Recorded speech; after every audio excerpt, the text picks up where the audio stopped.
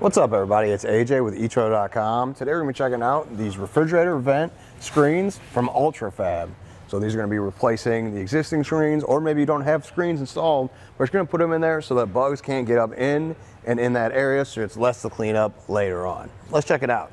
Taking a closer look at the screen, you see how it fits to the grooves here in this panel. There's no space on the ends for any bugs to get in through there, and then the holes in the screen itself are small enough to where wasps, moths, and flies aren't going to be able to get up and in that area. It's going to be made out of stainless steel construction, so you don't have to worry about it rusting and corroding out in the elements, and the screen is going to allow proper airflow for the refrigerator as well. The screens will be really easy to install. They give you the zip ties that come with it. I suggest getting a few more just to zip tie in a couple other places, but otherwise it won't take you that long. Check out how I did it. First thing we want to do is go ahead and remove the panel behind the fridge. I'm going to show you the existing setup and how it's not really working out.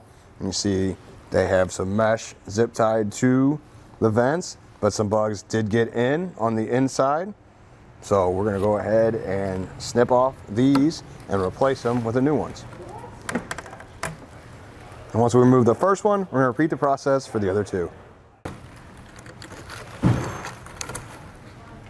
Now when you go to set the screens in place, you just slide them in about here. You might have to modify the sides and cut. Ours fits pretty well, so we're not going to have to cut anything, but I do have the snips just to show you what you'd need to cut out a little bit more, just to make sure you look in there and see that it's got all the coverage you need. You don't want any gaps in there because that's where the bugs are going to get in. And this looks pretty good the way it is.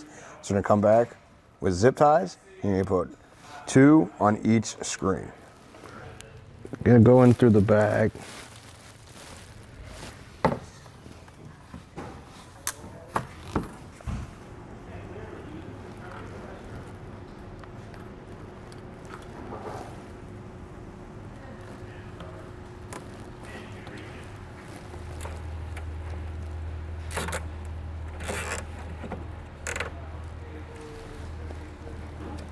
Something else I would suggest is getting 3 more zip ties.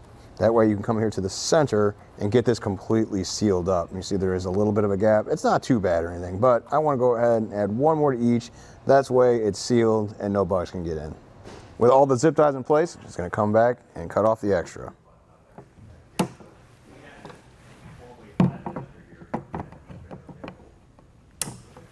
Put the grate back into place,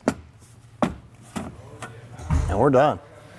Overall, really easy to get that installed. Looks way nicer. I know that bugs aren't going to be able to get in now that it covers all the sections here of the vent. Much better than the screens we had in there before, and that's what it's all about. Well, I think that does it. Thanks for hanging out, and hope this helped.